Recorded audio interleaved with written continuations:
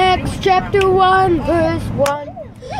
The former treaties have I made, O Theophilus, of all that Jesus began, both to do and teach. Acts 1:1. Acts 1:2. Until the day in which he was taken up. After that he through the Holy Ghost had given commandments unto in a quarter mile, use the second from the left lane to turn left onto 75th Street. Acts 1:2. Acts 1:3. To whom also he showed himself alive after his passion by many infallible proofs, being seen of them 40 days. Use the second from the left lane to turn left onto 75th Street. To the kingdom of God. Acts 1:3.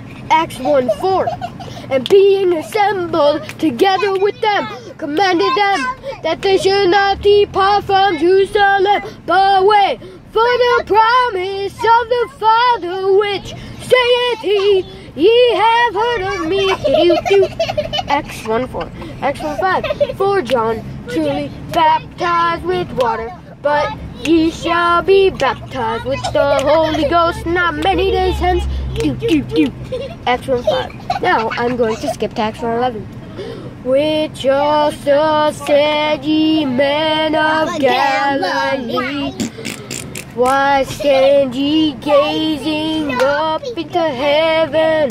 This same Jesus, which is taken up from you into heaven, shall so come in like manner as ye have seen him go into heaven. Acts 1:11. Acts 1:12.